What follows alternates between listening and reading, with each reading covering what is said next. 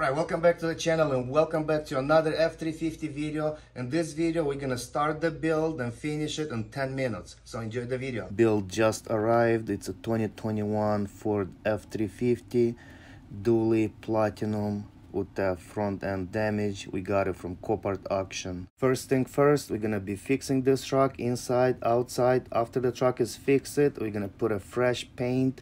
We're gonna do a chrome delete, throw a 6-inch lift kit, put 22-inch wheels and wrap them in a 37-inch Toyota tires. This was a lucky build for us because the truck came with a bunch of parts in it. Whatever was damaged, we threw it away, but we saved a lot of little things. We did have all the screws, clips, and bolts, and all that saved us a lot of time.